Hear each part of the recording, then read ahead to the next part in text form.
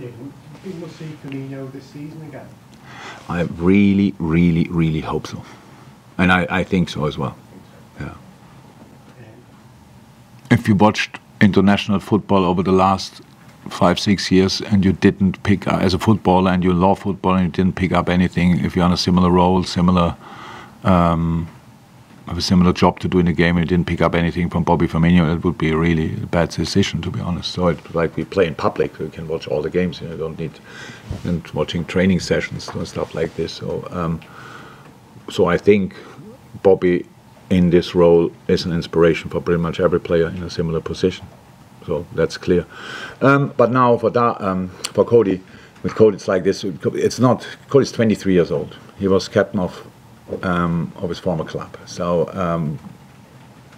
I had no clue how that happens that early. And then when he arrived here, you realize, okay, he's a super smart kid. So and really open and really a real team player and stuff like this. On top of that, a really good footballer.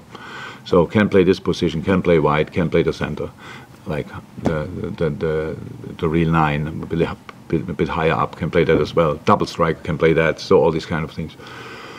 So he can create his own way there on a position. So it's not like we have to do it exactly, because nobody can do it like Bobby, because nobody is Bobby, and that means you have to find your own way. And I think that's much more important, and that's where Cody is up to.